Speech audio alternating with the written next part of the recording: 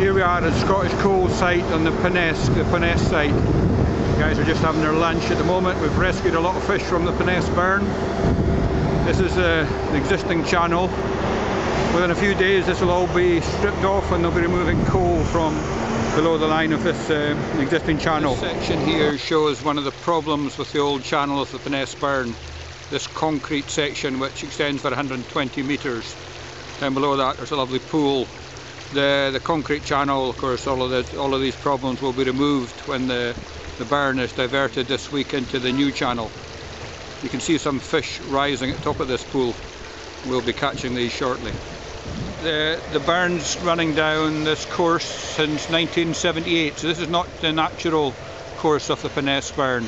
But they made a very good job of it, and of course in the last 30 or 40 years it's become quite naturalised. In the background there you can see one of the big excavators. They're just clearing the overburden so that they can get down to the coal. Live box here, you can see how many fish there are in this. We reckon 500 at least, 1,000 fish in there, mostly salmon fry, a few par and a few trout.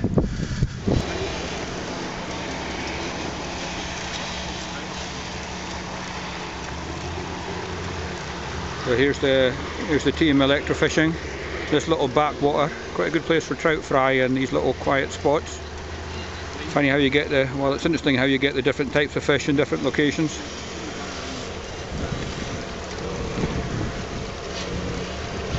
Quite a lot of bedrock in this particular section, so even despite that there are still quite a few fish there. You can see there a few trout fry turning up.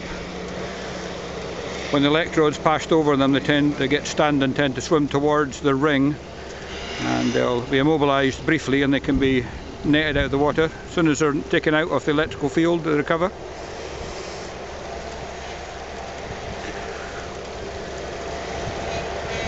We found a surprising amount of fish in this burn this time round. We surveyed this twice before for Scottish Coal, and I must admit we didn't find near as many fish as we are at the moment.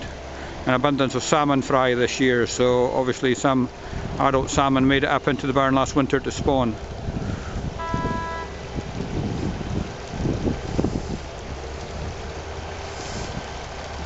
A lot of bedrock there, so there's not actually that much cover in this particular section for fish. Cover is really important. That can be either boulders, cobbles under the water, or overhanging banks or vegetation. But we're still getting a few fish here.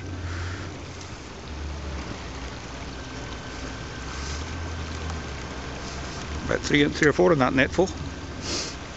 Good to see them keen to catch the fish. Well done. Stuart just puts a ring in the water and draws it downstream, and the fish are attracted towards the ring and are carried downstream the current into the nets.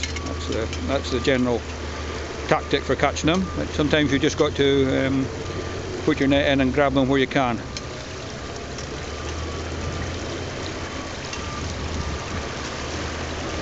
You see in the buckets that Gillian are strewing or holding there, quite a lot of fish. They're all swimming around quite healthily. They normally recover fully from electrofishing.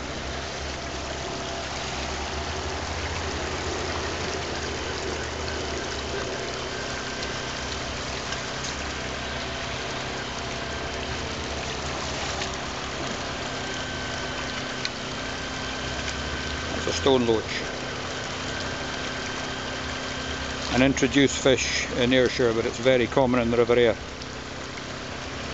I'm not sure if these fish, I can see them clearly with the naked eye, but I'm not sure how well they'll show up on the video. But there are lots of wee fry in the tail of this pool here.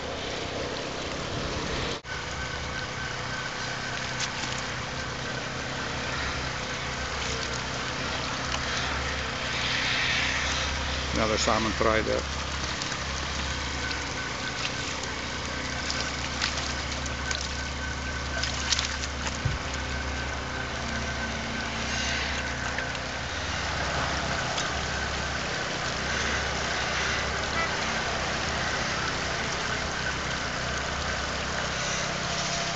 People that have never seen electrofishing before are often astounded by the number of fish that are present in the site.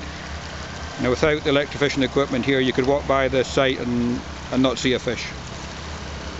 Very good technique for, well, in this case rescuing fish, but also for assessing fish populations.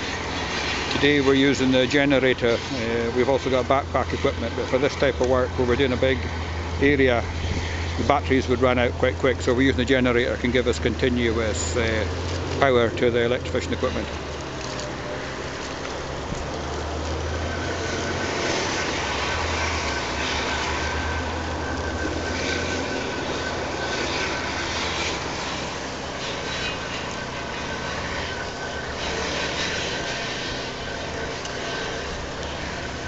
I think we're doing a pretty good job at clearing out the fish on this burn.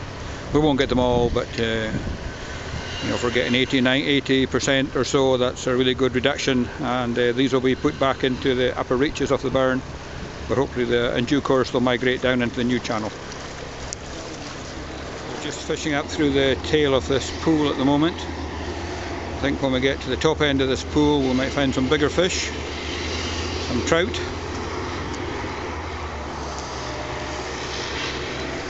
Quite a big pool created just below this concrete section here, so it'll be interesting to find out what we find upstream of this section. We're finding a lot of salmon fry today below it.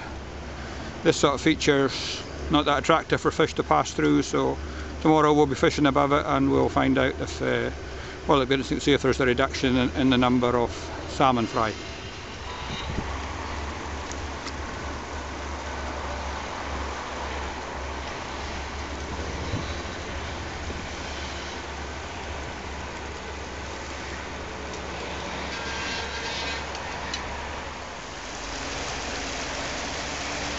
Couple salmon par appearing now in the larger salmon par in the deeper water. It's really undercut, goes in 2 or 3 feet back in there.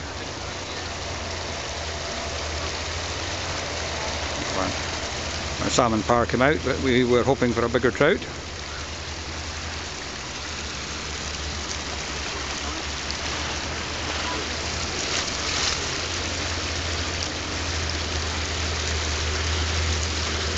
Got them. That's a team up to the top of the pool now, just searching under these overhanging banks. We've got a lot of fish out of this pool. Very good sort of upland Ayrshire burn. All this